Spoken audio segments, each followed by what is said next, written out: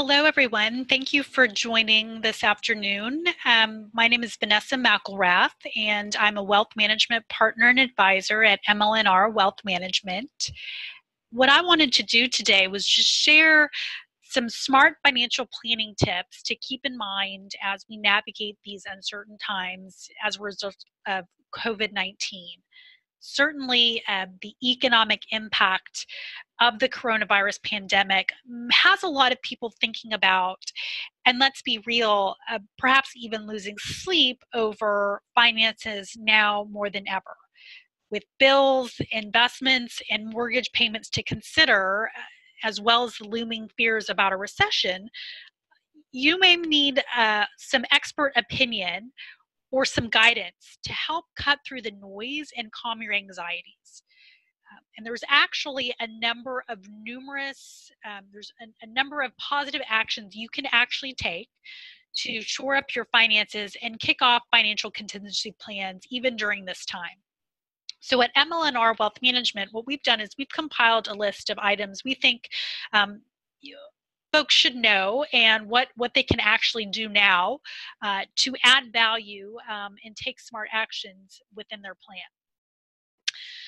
Now, we'll dive into these details throughout the presentation, but again, what we've done is summarize some key steps that folks can take. We've also highlighted these items in a blog post in more detail with instructions on and background details on these positive actions at our website at mlrwm.com. So certainly feel free to check out that article there to help dissect some of these key topics that we'll talk about today. Now, one of the most important things that we always advise folks to do, regardless of the current environment, is to build up an emergency fund. And it's certainly times like these that I think highlight the importance of why everyone should have an emergency fund or an emergency cash reserve to begin with. What it really serves to do is it's money set aside to help you weather the storm due to unforeseen circumstances, whether it's an unexpected car or home repair, an unexpected job loss, or in this situation, even a global health pandemic. You at least have a little bit of dry powder that you can tap into when things arise that you weren't foreseeing in your budget or as part of normal course of expenses. I often get asked, what is an adequate emergency fund or reserve? As a rule of thumb, I think it's ideal to maintain an amount equal to somewhere between 3 to 6 months worth of your critical living expenses. So this doesn't include discretionary spending like money that you may have used for entertainment, going out to restaurants and dinner, personal grooming and things like that. It's really meant to be your core expenses that you really can't do without. So mortgage payments, rent payments, medical care, insurance, things like that. So if you haven't started an emergency fund, you may wonder where to begin. Now, granted, I'll fully acknowledge it's not necessarily easy to build up an emergency reserve under normal circumstances, and even harder to do in the middle of an emergency. That said, there are still ways that I think folks can get started. So one is take advantage of any anticipated lump sums. So perhaps you're waiting on a bonus or commission from income tied to last year, or you're anticipating something like an income tax refund. Use those kind of bigger pops or lump sum payments and set aside as much of it as you can until you've built up a sufficient emergency or cash reserve. Now, I don't like to suggest this but if you are in a very dire circumstance and you really have no liquid savings at all, then you may consider temporarily either reducing your 401k contributions or stopping them entirely and redirecting the money until you have built up a sufficient emergency reserve. Now, that said, saving for retirement is still critically important, but it's really important to, again, make sure you have an emergency fund, as that's really your first line of defense if something were to happen. Just don't let this become the new long-term plan. If you do this, set some sort of calendar reminder either on your calendar or on your phone to resume those contributions once you have an adequate reserve in place. Second, I think because of the financial and economic uncertainty, a lot of folks are revisiting and paying a much closer attention to their budgets. Um, a lot of, during these times, many are finding that their incomes are greatly impacted by the current economic crisis and the market pullback. And if you find yourself in this situation, now is a good time to review monthly and annual spending and look for ways to cut back on non-essential spending. Now, granted, a lot of that cutting back is happening naturally because we just don't have a choice. We may not be incurring the same amount of commuting expenses because a lot of us are working from home. Restaurant spending, obviously we're not going to restaurants and spending a lot on entertainment. So a lot of that is happening naturally, but I think what this is forcing folks to do, and something that I've even done for myself, is looking at, wow, I was spending money on certain things that I really found out I could live without, that I don't necessarily need. And so there's ways to make good habits, good long-term habits out of the recent pullback that we've seen. And now, if you find your budget is tight and you have an emergency reserve, consider using that emergency reserve. Don't feel guilty. Remember, this is what that money is there for. Also, if you expect a tax refund, be sure to file your taxes as soon as possible to get the cash sooner. That'll help provide some extra padding for your budget and emergency reserve as well.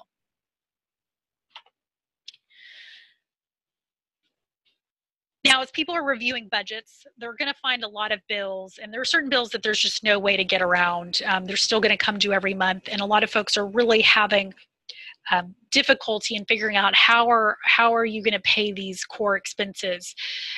But there are relief options, and so there are relief options for things like student loan payments, mortgage, rent, and even credit cards. There's various different provisions and laws that have been enacted to provide a little bit of relief to folks, acknowledging that many folks have been impacted and lost wages or have reduced wages due to the coronavirus. Specifically related to student loans, the federal government is offering options for borrowers who need help with those student loans if you have a federal student loan. And if you have a federal student loan, you will automatically qualify for some of this relief. And this was part of a law that was passed called the CARES Act, where borrowers of federal loans will be placed in what's called administrative forbearance. And this basically allows borrowers to temporarily defer making payments until September 30th. And during this time, no interest will actually accrue during that time period. And this would apply, again, to federal student loans, so a Stafford loan, a Grad Plus loan, and or a Parent Plus loan. It also would apply to borrowers if you're using an income-driven repayment plan or in a loan forgiveness plan with the federal government. Now, by default, you shouldn't have to do anything because your loan servicer is required to automatically suspend payments between March 13th and September 30th and change the interest rate on your account to zero. But it's always, again, good practice just to double check and, make sure that if you've got some auto pay feature enabled on your bank account or you're automatically sending a check, you may need to cancel that if it's not an auto draft. So just be sure you're giving that a second look just to make sure. Now, as I've mentioned before, that this relief only applies to federal student loans. Obviously, there's other private lenders that aren't necessarily covered under this loan relief option. However, there are many private lenders and servicers that are offering some flexibility to borrowers who asked to suspend their payments because of impact of COVID-19. However, unlike the federal loans, though, your interest is likely going to continue to accrue, but it's still worthwhile. Contact your lender, explain your situation, and determine what sort of forgiveness or flexibility do they have on payments? Is there any payment plans that you can enact? There's certainly flexibility, and lenders have indicated a willingness to work with borrowers, which is great news, because many people have trouble keeping up with student loan payments under normal circumstances, and so obviously much harder in this environment than we're in now. Certainly, in addition to student loans, many people are looking for ways or that are in need of either mortgage or rent relief. May 1st has come and gone, and many people are scrambling trying to figure out how they're going to make their second round of mortgage or rent payments since this breakout of the coronavirus in kind of mid-March. So if you're financially struggling because of layoffs or reduced pay, you do have some options. First, I will say that if you can make your mortgage or rent payment, then definitely make your payment, because there are ripple effects. But if you have been financially impacted and are seriously worried about how you're going to make mortgage or rent payments, then I would suggest that you contact your lender or landlord immediately. The most important action you can take is to be proactive in reaching out to lenders and landlords and working out some sort of payment plan together, and show that you're being proactive with the situation. So that's the first step. The second step is also just being aware of any federal or state laws that have been enacted that you may be able to take advantage of. Specifically through the CARES Act, what you can do is you may be able to apply for forbearance, or basically pausing your payments, if you have a federal mortgage loan.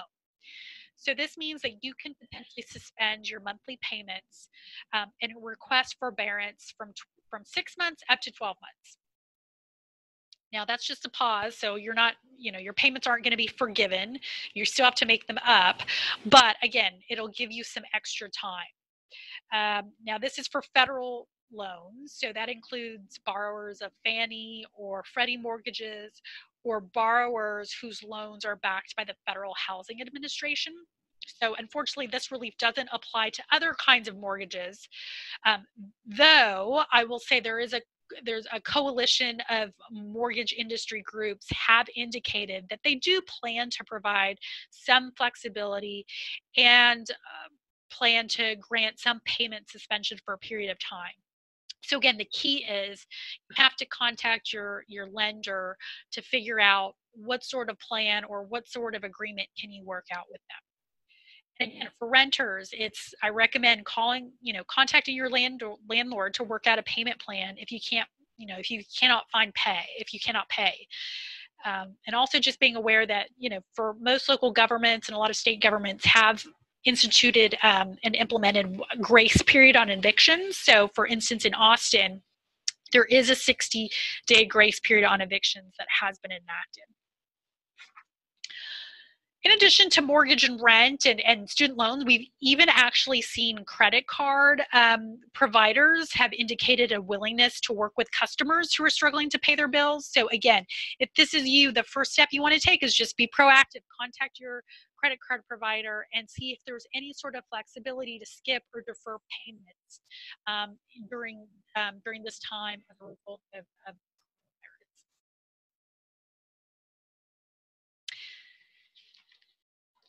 So I've alluded this to a couple of times already, but there was a major landmark piece of legislation that was passed back in March 27th. The Coronavirus Aid, Relief, and Economic Security Act, or the CARES Act, was a major piece of legislation passed by Congress, really to provide liquidity to the U.S. economy due to the effects of COVID-19. So you may have heard it referred to as a stimulus bill in the news or the media, but in reality, it's less stimulus and more of a liquidity package. When you think about stimulus is traditionally designed to stimulate the economy. But we are obviously in a very different predicament now because we've actually been told to stay home. We don't have many places to spend our money or to stimulate the economy. There's limited actions that we can actually do. But again, it is designed and aimed to inject liquidity and help folks with things like rent and bills that are coming due every month. And this major piece of legislation, it's really been astronomical.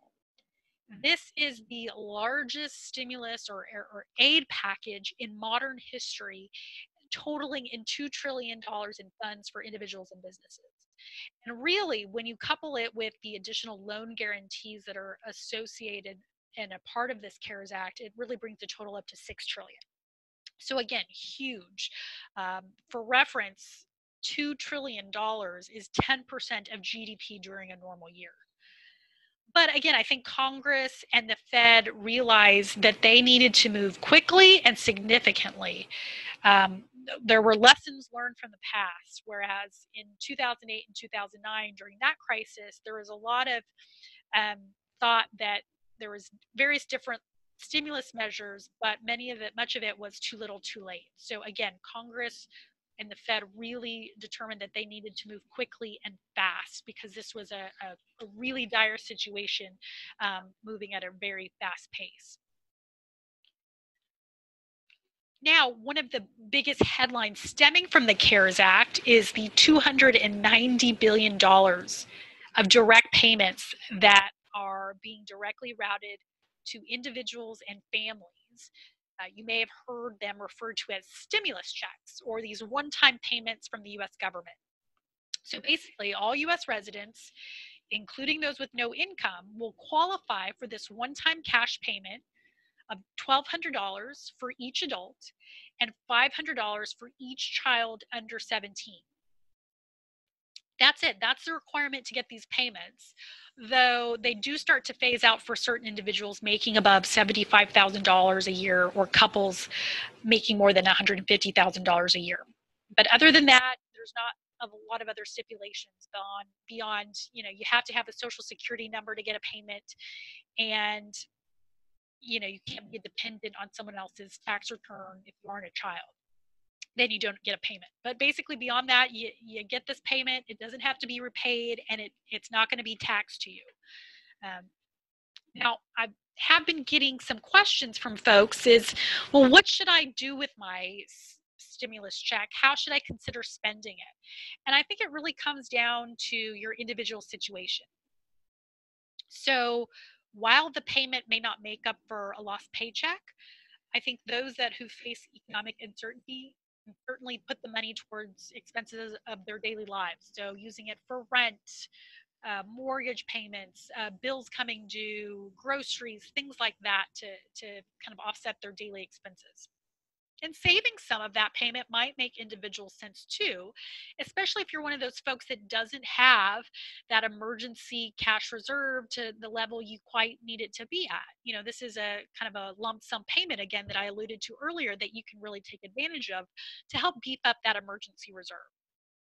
Now, if you are a lucky individual who doesn't necessarily need the money, you haven't seen much reduced pay, you're not struggling to pay your bills, and you already have an adequate emergency reserve, then you can look at other things that you might want to spend this money on. What I've heard a lot of folks doing is donating it to charities or food banks or organizations that are in dire need during this global health pandemic. So that may be something to consider too, and using this money for good.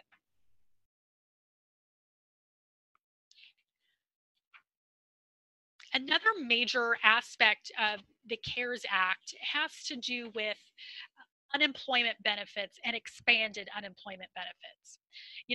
Almost immediately, it was clear that through the social distancing policies, government ordered lockdowns, all this would have a really dramatic impact on businesses and their ability to retain workers. That expectation has proved to be a reality because we're seeing individuals applying for unemployment has surpassed 30 million, the highest ever. So in response, the CARES Act came out to significantly expand these unemployment benefits. So who is eligible for unemployment benefits or insurance? Basically, you're eligible if you've been laid off or furloughed from your job. But what the CARES Act did is it expanded this to workers who are typically not eligible to receive benefits from unemployment, such as self-employed individuals and independent contractors. And so this was huge because those were folks that were severely impacted as well by the coronavirus and COVID-19.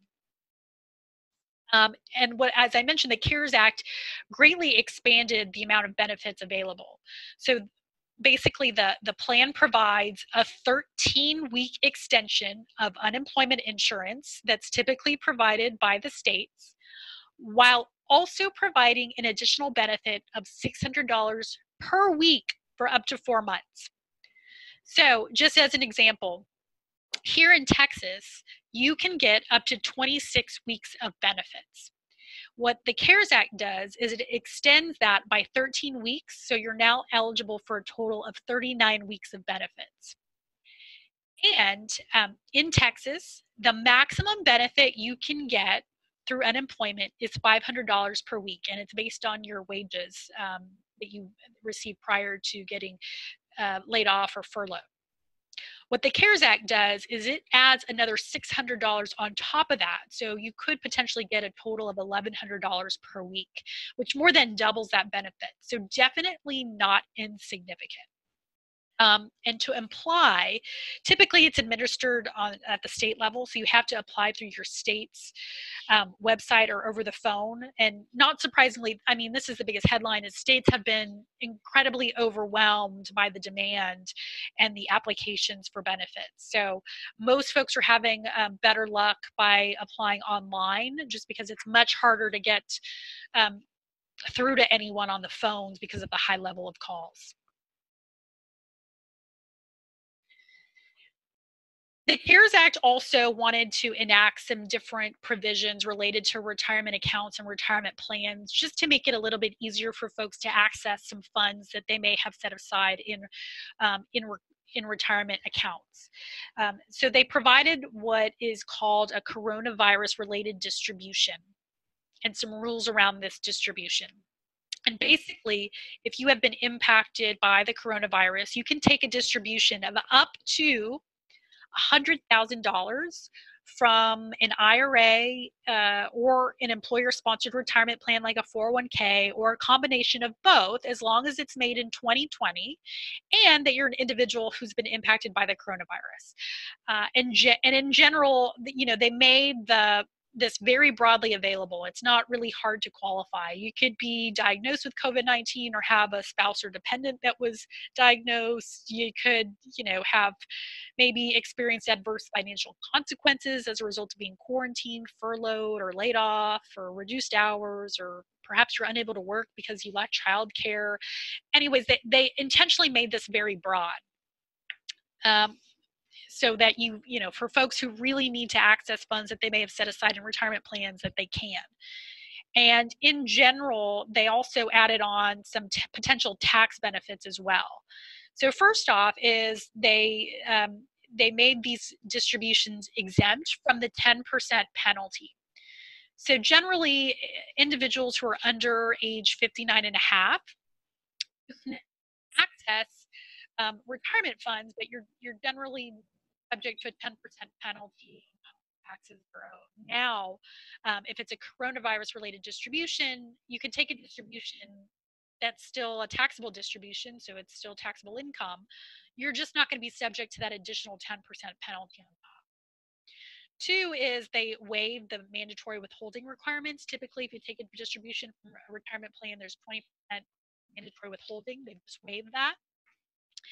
And then three, they've made these distributions eligible to be repaid over a 3-year period.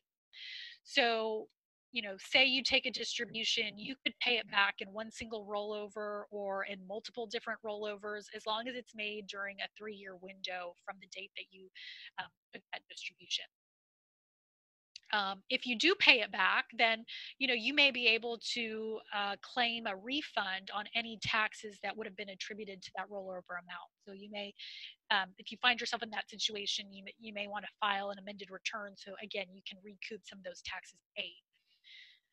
The other thing to be aware of is when you take a distribution, as I mentioned, it's taxable income. And by default, what they're doing is they're going to spread that income over 3 years. So over 2020, 2021, and 2022. That's the default. But, as a taxpayer, however, you can elect to have all of that income from a coronavirus related distribution in your 2020 income, and that may be particularly advantageous if you're one of these folks who unfortunately you anticipate your income to be much lower this year. So if you're in a lower tax bracket, you may want to go ahead and realize that income this year rather than in future years. The CARES Act also addressed and provided some additional flexibility around loans. So obviously we just talked about distributions from retirement plans, but there's some loan features that are available from employer-sponsored plans. So if you are a participant in a retirement plan like a 401k that allows loans, there's some additional flexibility. One is the CARES Act. It increased the maximum loan amount to $100,000, where it used to be the max you could ever take out was $50,000. So it, in effect, doubled the amount that you could potentially take out on loan. Two is that you can now, an individual, if you're eligible to take out a loan, you could take a loan of 100% of your vested account balance, whereas it used to be you could only take a loan up to 50% of your vested account balance. Again, the CARES Act amends this rule, allowing you to take a loan equal to your vested account balance, dollar for dollar, up to that $100,000 maximum. And there's a delay of payment. So you can actually delay any payments on the loan for up to a year. So again, much more flexibility here. If you really find yourself in a dire situation, you're strapped for cash and need cash to pay for expenses. There, of course, is also some tax-related, specific tax-related relief that has been passed. And many of you are probably aware that the IRS has extended the April 15th tax filing and payment deadline to July 15th. So obviously some extra time there. I will caution that if you're one of those folks that expect a refund, I don't recommend waiting. Then, if you're expecting a refund, then go ahead and file as quickly as possible, just so you can get your cash refund sooner. And then just another note, if you are one of those folks who pays in quarterly estimated tax payments, Q1 and Q2 payments have also been extended to July 15th. CARES Act also provided some additional benefits. One is this new, what I'll call an above the line charitable deduction. So it's fairly small. It's not going to have some dramatic impact on your overall tax situation. It's limited to $300, but it is a new above the line charitable deduction that many folks will be able to take advantage of. A couple of stipulations: that it's got to be a cash donation, and it's got to be made to a charity this year. So it can't be made to a donor advised fund or maybe a certain an organization that supports charities. It's got to be a cash donation directly to a charity, like if you do it to a food bank or Feeding America or whatever other organization you might have contributed to. And it only applies if you do not itemize on Schedule A. So it's kind of reversed. So typically, if you're someone who makes a charitable donation to a qualified charity, you typically only get any tax benefit if you're able to itemize your deductions. You take that charitable deduction on your itemized deduction on Schedule A. This is to help address that need for folks who don't itemize and who just take the standard deduction. So if you're one of those folks who takes a standard deduction, then you can qualify for this new $300 above the line charitable deduction. Let me skip back here. The other thing, tax-related relief that came out through the CARES Act was this deferral of required minimum distributions for the calendar year 2020. So under current law, holders of 401k accounts or traditional retirement accounts like IRAs, they're required to withdraw a percentage of their account balance each year once you reach age 72. Used to be age 70 and a half, now it's age 72. So this requirement assures that the money in these tax-favored savings accounts, retirement accounts, are used to provide income during retirement rather than letting folks just accumulate wealth in these accounts, in these tax-deferred accounts, to then pass on to the heirs. So typically this required distribution, it's calculated to be spread over the life expectancy of the account owner's life. But what it does is it allows folks to skip this distribution, this taxable distribution in 2020. So it may be really advantageous for folks who don't necessarily need the funds to live off of. They can skip the taxable distribution that they have to typically make, and they can continue to allow their funds to continue to grow on a tax deferred basis. So maybe a good planning tool here for folks that don't necessarily need the money that these required minimum distributions provide.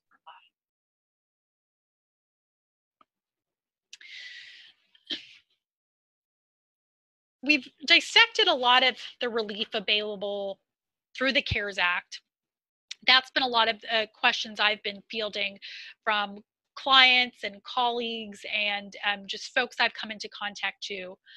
I would say the second kind of area where I've been getting a lot of questions is just what should folks continue to do in terms of investing and saving for retirement, whether it's a 401k or other retirement accounts. People are wondering, should you keep contributing? Should I wait until this whole COVID-19 episode is behind us? What should we do? What should I do? That's a question I often hear. And here is what ultimately I think this is actually a great time to ramp up long-term savings. Because of a couple of things. One, we know that markets have rewarded long-term diversified investors. A long-term diversified investor has never experienced a permanent loss in the market unless they panicked and sold. Two is, assuming you have built up a sufficient emergency reserve fund, then you should certainly continue contributing. Especially true if your employer offers a match of any kind. Again, this is free money that you don't want to leave on the table, and you also don't want to derail your long-term retirement savings plan. And then the last piece I think is really important is when you're making recurring contributions into a 401k plan, whether it's biweekly or once a month, you can take advantage of what's called dollar cost averaging. So this is where you're periodically buying into the market at various different prices, and you can actually take advantage of time periods when the market is volatile. So when markets are low and have come down significantly as they have in recent months, then your dollars go farther in terms of number of shares that you can afford. So now is a really good time where you can actually acquire a larger number of shares at fire sale prices.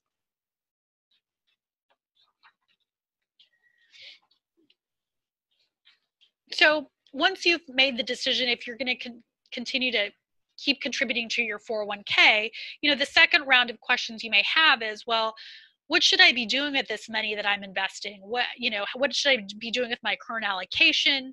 Is now a good time to continue to buy stocks, or should I, keep this money safeguarded in something like a money market or bond fund, or how long is this going to last? These are all questions that I'm sure many of you have replayed in your mind or wondering on your end. I think the first piece, just to help us frame this, how to think about investing during a market environment like we're in now, is one, just acknowledging that we as humans, we're not hardwired to be good investors because we're emotional beings. We let fear and greed often drive our investment decisions, which actually often leads to really poor investment outcomes. The first step is just to realize that when it comes to investing, you almost have to be very clinical and matter of fact about it and be very disciplined. And obviously staying disciplined through rising and falling markets can really pose a challenge, but it really is critical and crucial for long-term success. I think it's also important to acknowledge that market downturns are actually a normal part of investing. So every market downturn is going to be different than the last, and we certainly don't know the cause or the circumstances around each downturn ahead of time. We typically don't know the severity or duration ahead of time, but we should know to expect them, because on average, there's a downturn of 20% or more about once every 10 years, once every decade or so. What this chart does is it illustrates the historical performance of the S&P 500 index, and it highlights the periods when the market was rising and falling. So the bear markets are these areas in red that are defined as downturns of 20% or greater, while these bull markets in blue are rises from those trough of those downturns to the next high. And in general, we can see that the good times for the market have been much longer and greater in magnitude than the bad times. So we should expect positive returns every day in the market, and knowing that there's no consistent way to predict when the realized performance will be positive or negative. But investors staying the course have been rewarded over the long term. So even with these downturns, we know that the average annualized rate of return for the S&P 500 historically has been about 10%. So in order to receive a 10% annualized rate of return, what you have to do is stay disciplined and stay invested in both these good and bad times, in both bear and bull markets.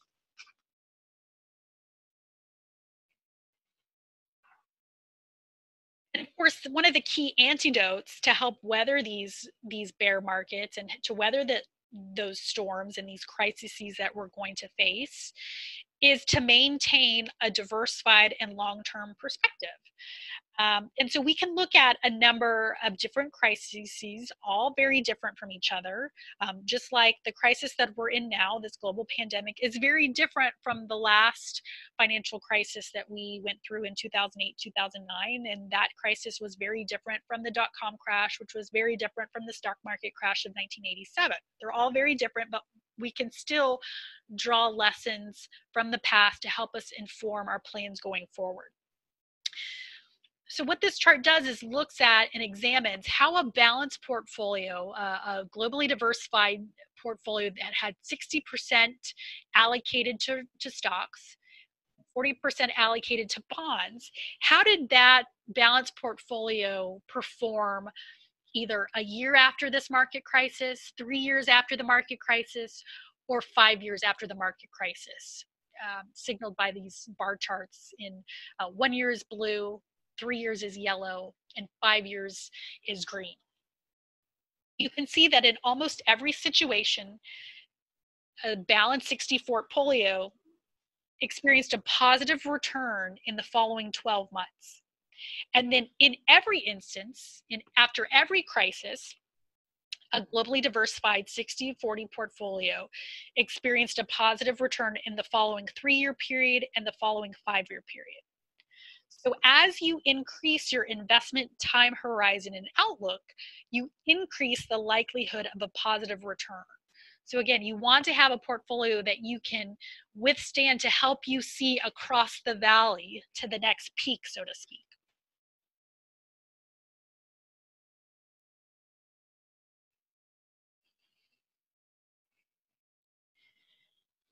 Still though, you may be wondering, is now a good time to invest? Should I wait until this all blows over or until we really hit market bottom? And what we know is that it's extremely difficult to accurately time the market on a consistent basis. Investors are much better served in sticking with their agreed upon plan. So, and there's usually no good signal. So even if you look at investing at when markets are at all-time highs or when markets are at all-time lows, the average subsequent returns are still positive regardless if you're investing at after an all-time high or an all-time low. So that's why you should always expect a positive premium whenever you're investing in the market. And two, related to that, I'll mention that there's usually no indication to signal to us that we've clearly reached a market bottom and that the worst is behind us. Oftentimes, the stock market moves much more quickly than the overall economy. So, for example, If you look at the last 80 years, the market has bottomed out on average 107 days before the end of a recession. So if you wait until the end of a recession to begin investing, you've likely already missed much of the stock market rebound. And that's exactly what we saw after 2008, 2009, when we hit the bottom of March of 09. It wasn't very clear at that time that that was the bottom, but there was a huge run up in the stock market that happened after that, well before the end of the recession was announced.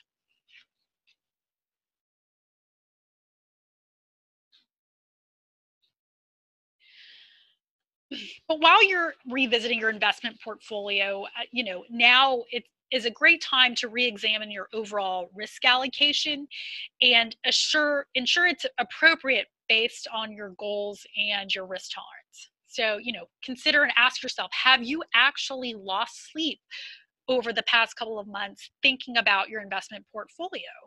And if so, that may be an indication that perhaps you're much more risk averse than you initially thought. So the goal is that you find an overall risk allocation that you're going to be able to sleep at night, that you're going to be comfortable with in both good and bad times. And that can be a delicate balance. There are some general rules of thumb, though. Obviously, risk allocations and risk tolerances are likely going to look very different from someone who is 20 to 30 years away from retirement versus someone who's actually in retirement. As you approach retirement, and once you get to that point, I generally advise that you have at least 5 to 10 years worth of the retirement withdrawal needs in short-term, high-quality fixed income. Short-term, high-quality fixed income is generally going to be the portion of your portfolio that's going to hold up well during significant market downturns in the stock market like we've seen recently. So, for instance, say you're in retirement and you need about $20,000 a year from your retirement portfolio on an annual basis to supplement your Social Security to cover your living needs in retirement. So if you need $20,000 a year, and if you want to target between 5 and 10 years worth, then you likely need somewhere between $100,000 to $200,000 of your portfolio allocated to short-term high-quality fixed income. And then the remaining portion can be in a diversified basket of equities or stock funds. This should, in theory, give you enough, let's say, runway or time to weather any storm in the stock market and let markets recover, because at least where your distributions are coming from for the next 5 to 10 years, and that portion of your portfolio is not going to dramatically change in value. It's going to hold up its value relatively well. And then the equity portion, you've got enough runway to let that recover. You're not dipping into a declining asset to supplement your living needs. The second thing you should determine and look at and examine is if you need to rebalance your portfolio. So what is rebalancing? And in essence, rebalancing it's a disciplined and systematic way to ensure that you are consistently selling high and buying low and maintaining your long-term asset allocation. That's the essence of a successful investment experience. So over time, the value of individual mutual funds in a diversified portfolio, they're going to move up and down, drifting away from target weights that help achieve proper diversification. And since the stock market declined over the past few months, the stock portion of your portfolio has likely gone down relative to the bond portion. And although this may seem counterintuitive, you may actually want to rebalance your portfolio to move some of your bonds back into stocks to maintain that proper balance between stocks and bonds. So this ensures that you maintain your long-term asset allocation and that you're actually buying back into equities at these lower fire sale prices, and that you'll be there to capture the rebound in equities when they do occur. Now, a lot of retirement accounts, like 401k accounts, they may have a feature where it automatically rebalances either on a preset schedule or when your tolerance, when your weights get out of tolerance, out of certain thresholds or bands. So that may be something you want to revisit to look at how is your portfolio rebalanced. And if it's not automatic, then you may need to go and manually do that yourself.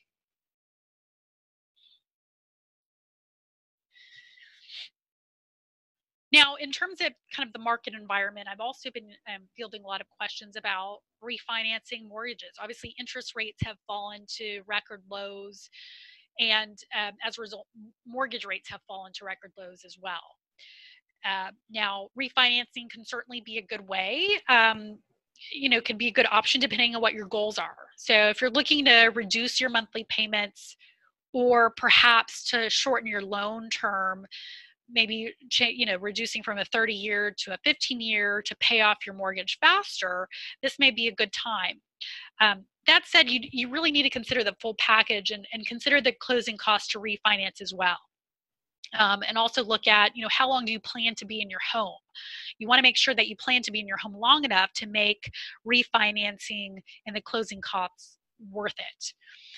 Also, just be aware that because of the increase in demand, lenders, they're being overwhelmed by these refinance applications. So just be prepared and expect the process of shopping and closing to take longer than normal. They're just getting inundated with these applications and requests.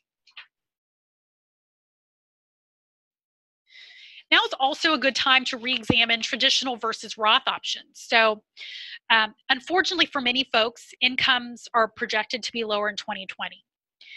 And more people may find that they're eligible to make contributions to Roth IRAs in 2020, which are typically subject to income limitations. So just as a general background, Roth IRAs are completely phased out for individuals making more than $139,000, or for couples, married filing joint couples making over $206,000 a year. That only applies to Roth IRAs. There's no income limitations if your 401k allows for Roth deferrals. So just something to be aware of there. But if you find you're expecting lower income this year and you aren't in need of that immediate tax deduction provided by a traditional IRA contribution or a traditional 401k deferral, you may consider switching to Roth deferrals for the year. Also, in light of the recent market pullback, Roth conversions may be a particularly appealing tactic for 2020. So this is the process where you actually take, if you have a traditional IRA, you can take part of that and convert it to a Roth where you pay taxes on that conversion amount this year. And then the amount that's converted to the Roth, you've already paid taxes, and that can continue to grow tax deferred or tax exempt, and you don't have to pay taxes ever again once after you do the conversion. Ultimately, though, before you do that, you still need to look at this from a tax perspective. It's still a tax question. Must consider still whether you would rather pay tax on the conversion amount of at your income tax rate today or at your expected income tax rate in the future. But if you expect to be paying taxes at a higher rate in the future, or if you find yourself in a much lower tax bracket today, and perhaps a lot of people are because of the financial impact of COVID-19, then the timing of a Roth conversion could really have a really big impact this year, especially while account values are lower. So it's definitely something to consider, bring up and ask your CPA or your CFP or your advisor if you're working with someone. And of course, I'll always put in a plug. It's always a good time to review your estate plan and ensure you have all the proper documents and they're up to date, whether it's your wills, your healthcare proxies, HIPAA released, advanced medical directives. These are key estate planning documents that most individuals should have. And typically a must-have if you're married, and especially if you have young children or dependent children. These are documents where you can actually put your wishes in place of what happens to your assets after you pass. And it also helps you name folks that you want to have access to your healthcare information or to make healthcare related decisions if you can't do so on your own. You get to name someone who can help make medical decisions on your behalf. So I think just in light of what's going on, it's more important than ever to make sure you have proper documents in place and that they're up to date, so that you have everything planned out as you would wish. Um, I know we've covered a lot today. As I mentioned, we have a more detailed blog post highlighting some of these financial planning tips under the Insights section at our website at mlrwm.com. While we're there, you can check out, we have a variety of other different financial planning related articles and videos that you can peruse. And if you want to stay in touch with our content, you can also subscribe to our newsletter, In the Know. So it's available to subscribe on our website. And then, of course, you can find us on social media too. We're often posting our articles and content there. You can find us on Facebook, LinkedIn, or Twitter, and follow us there. Of course, if you do have questions, feel free to reach out and contact us again at our website. We'd be happy to answer questions or continue the conversation. Otherwise, I hope you all are staying healthy and safe. And just remember that this too shall pass. Thank you.